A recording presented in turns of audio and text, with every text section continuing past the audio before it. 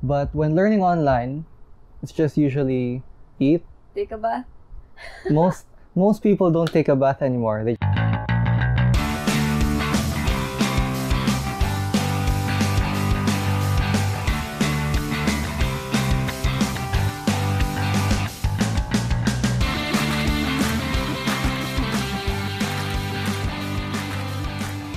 Hi everyone, I'm Jessica Madrazo, your digital Dabawenya. I'm Liam Madrazo. And today we're going to talk about an issue that has been debated on by so many people. It's been very problematic. A lot of people are worried about it, not only the students, but also the parents.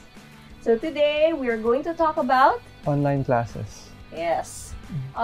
So you've already started your online classes? We started online classes last week, only discussing with orientation and how to operate our LMS. Let's start with the basics, right? The basic things that you need in order to really effectively learn online.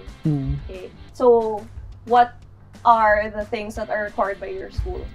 So first of all, they required, for online learning, they required a smartphone or a desktop or laptop PC, a stable internet connection, whether it be Wi-Fi or data, and that's about it. They require a webcam also, right? Yeah, they require us to show our faces and our webcams so that they know who's paying attention and who's sleeping or doing something else. In your opinion, has there been any complaints about for example, the internet or how it's being done, online learning right now? So far, it's not only been the students who've been complaining, but also the teachers. So, what are the teachers' complaints? Most of our teachers aren't that young anymore, so they obviously. When you say aren't that young anymore, around how old are they? They're about 30 to 40 years old. So most are not that experienced with, let's say, Zoom or Google Meet. So our school uses Google Meet, which it's not that different from Zoom. There's just less features and less accessibility features. So, for example, it's a bit flawed, but according to our teachers, only the first person who has joined the Meet will be able to mute and unmute everyone. So I don't know how that works, but if the teacher doesn't join before all the students do, the first student who joins will be able to mute the teacher or other people. So sometimes the teacher doesn't have control over any of those situations. In Google Classroom, there are roles. So I don't know if it carries over to Google Meet, because I don't know how they think that sometimes the teacher can't mute or unmute people. So I don't know how they can see the interface or the options. Okay, all right. In my experience with Google Meet, you can mute people, but you can't unmute them. You can't unmute them? Yes. So they have to unmute themselves? Yes, that's what I know.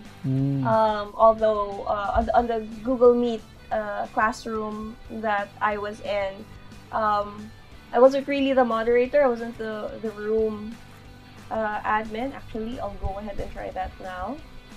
Okay, so the things that are needed: stable internet, computer, laptop, desktop, smartphone, or a smartphone, camera, and a headset. Yeah, headset. Do they require headsets, or are speakers okay? Speakers are usually okay, but sometimes there's feedback coming from the microphones. Exactly. Yeah, yes. So some teachers don't have headsets, and it's a bit problematic, especially when someone forgets to mute their microphone. Yes. That happens as well. So most of the teachers do have headsets, so it's good. It's just some don't have the some don't really see it as a requirement yet. Okay. How about for the students who are on their mobile phones? Has there been any complaints, or is it effective? Because I don't know. I would really recommend that students have a laptop or even a desktop. You know, even if it's an older model, I think that it's still better than a mobile phone. What are there any complaints about that? So far, some students asked if they could use two devices. So one for the laptop so that they can watch or look at the PowerPoint presentation, and one for a phone so it can be a webcam.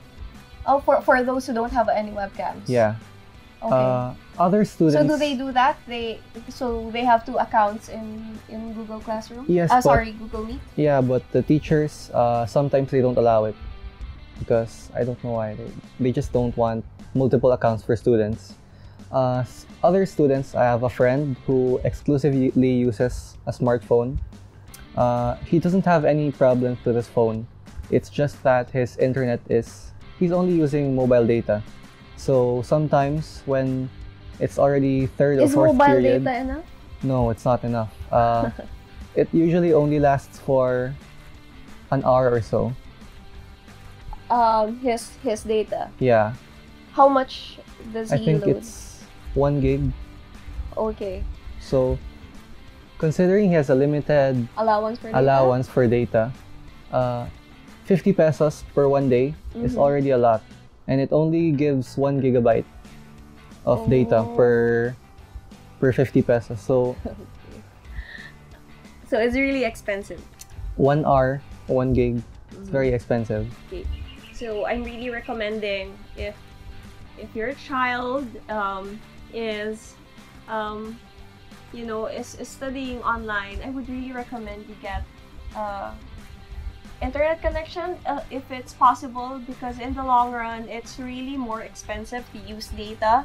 Yeah. I mean, imagine 50 pesos isn't enough, right, for a day. Yeah. So it's actually cheaper if you get. Hopefully we get more Options. Yes, more options. And also there are some locations that I understand there are some locations where the internet isn't available yet. There are no lines. So I hope that the ISPs pay attention, because they have become really essential. But I'd also like, for the information of others, this is how conferences work: video conference. So Google Meet, Google Meet is an example, or you may be using Zoom. The more people that are joining the video conference, the heavier the internet usage. Okay, which is why so we also offer an online learning platform at CoffeeBot, and so I keep on explaining that to the different schools that have inquired about it. I always recommend that some of the lessons be pre-recorded and just added into their learning platform instead of a live class video conferencing all the time, because it will eat up the students' data and the teacher's data, or whoever it is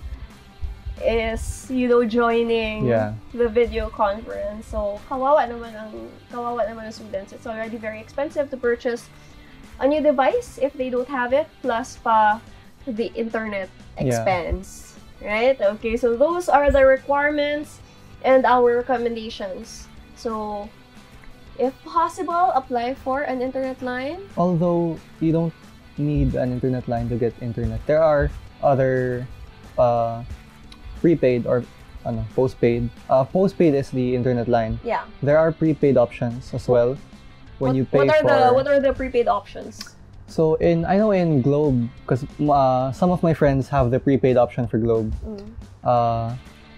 They're given a modem or router, and they just have a SIM card in that router. So it's like mobile data except cheaper in the long run. In the long run. So that's an option for for the others there? There is a bigger upfront payment, I think. My friend had to pay 1,299, so approximately almost more than 1,000 to get the modem. So the only expense you'll be having is the load, and depending on your location is Signal? yeah, the signal.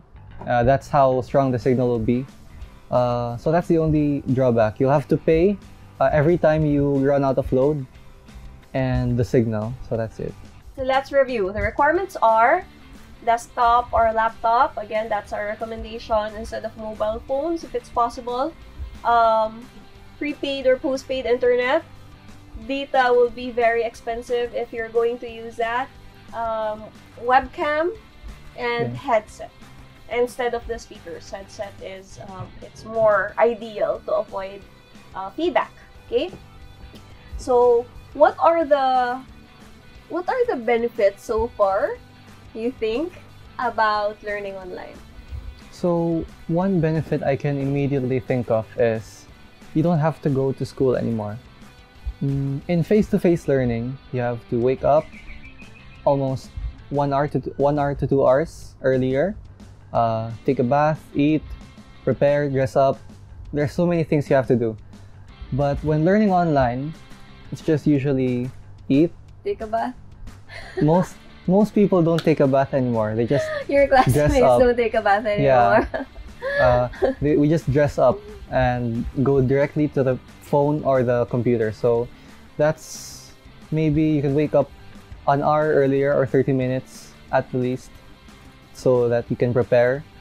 Another thing is commuting, which obviously is also a lot of time when you go to school, depending on how far you are from your school. Going home,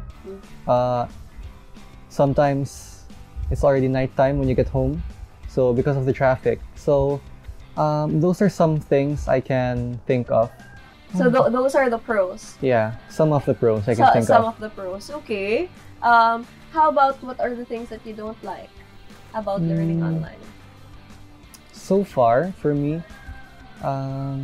it's just depending on where you live or how noisy your Chickens workplace are. yeah, how noisy your workplace is. There are many background noises, chickens, family, if they're present. So parents, don't be noisy now when your kids are studying. also sometimes when do you have an activity, can't focus that well compared to when you're in school, because it's a different environment. Your teachers aren't there to guide you most of the time, and it is just more difficult to keep track of everything.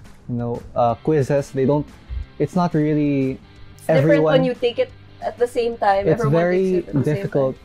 No one takes it at the same time, depending on how the teacher gives it. So the way our teacher gives it is that they just put Google Forms, a form on Google Forms, and that's our quiz.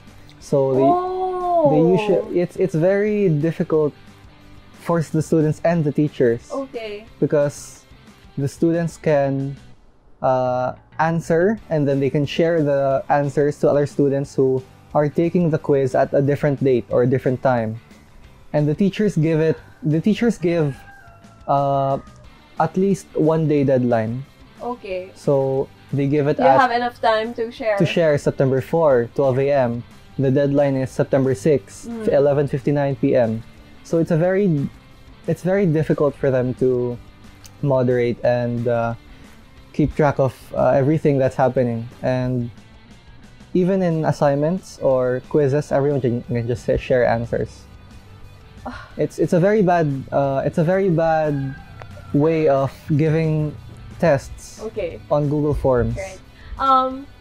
I hope that there are also some schools that are watching this video, because I'm not promoting but I really do want to recommend the learning management system that we're using. So the LMS, the learning management system that we use for our clients, for our school clients, is something that's called Moodle. So actually, Liam has been working with Yeah. us during summer to set it up for their schools. What's great about it is you don't have to use Google Forms anymore. Everything is there. So you can upload your lessons via modules, and then the lessons can be video or text. Students can also take quizzes there, and it automatically randomizes the questions. If it's a math problem, Moodle automatically changes the numbers as well, so that the questions that the students answer are never the same. Yeah, and it's randomized. So Yes. you can't just some students rely on other students. So if they ask for answers, someone sends it to them. If they're lazy enough, they don't read, they just look at the questions. They're going to get it wrong. They're going to get because it's everything wrong randomized. because some students really don't get some students really don't give too much effort into it. So that's what I noticed. Most Okay. people, even if they cheat, they're still gonna get a hard time with a proper LMS Yes. or a proper way of answering or giving quizzes. Yeah. Also get an LMS. Make sure that the LMS that you're using automatically saves answers. Because that's one problem that you encountered, right? Yeah, speaking of that, Yesterday or the other day. so of course not all LMSs are perfect. The LMS that we use, should I name it? No. Okay, so a problem it has is that it's very unoptimized, and the students have a hard time answering quizzes there. That's why the teachers give the quizzes on Google Forms It's very difficult to what? To answer? to answer because their website crashes a lot. During a quiz that we take, once we get halfway into the quiz, it just crashes. The website crashes, so all our answers are lost. An attempt is used because we have a limited yeah. amount of attempts. So for example, if the teacher gives 2 attempts and you answer it, it crashes. It uses up your 1 attempt, and you can't go back to it. You can't If go you've back to used where up you all lost the it. attempts, yeah. Yeah. Yeah. So make sure your LMS saves answers. The one that we set up, Moodle, automatically saves the answers. So even if you lose your internet, or if your computer crashes, or even if the website crashes, then it's still the student won't lose their answers kasi kawawa naman, di ba? Lalo, for example, if it was a very long quiz, like 40 items, and they were able to answer 35, Yeah. and then it crashes. It crashes Kawawa at the naman last yung time, at the last students. moment. Yeah. But I do hope that parents also try to understand the schools, as parents and the students, because we're all very, very new to LMS. Of course, the teachers aren't that experienced. The schools also, this is their first time to use it. So if I may explain slightly as well, one of the reasons why websites crash is because there are so many users, and it has to be hosted at a bigger space. The hosting that system uses should be really huge because of all the number of people using it at the same time. So even the bigger schools, like Ateneo, during their first few days, their website also crashed. So, the school is also still measuring the amount, the load that their hosting can accommodate. So we already talked about the pros, cons. Don't you miss your teachers, your classmates? Sometimes it's not really when it's just the interaction of everyone. Learning still kind of works. If you don't take into account the times the internet crashes, or the fails in the LMS, or just the technical problems. So do you think our time is so short for this kailangan i-discuss? Ano pa ba? Are there any specific things also that you want to mention about this? The public's opinion on online classes. I think it's reasonable what they're asking, academic freeze, but it's just not practical not just for the teachers and the students, it's for the whole country, because we're gonna be behind on the global population. Teachers are gonna lose jobs because everyone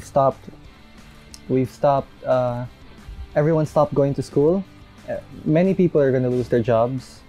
So are you okay even if it's a bit difficult right now?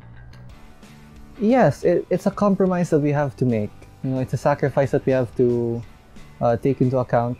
It's definitely not the best choice right now. Especially for the younger students. Yes, because they're gonna get used to. They're gonna have a hard time trying to adapt to a new type of learning. Yeah, plus the internet.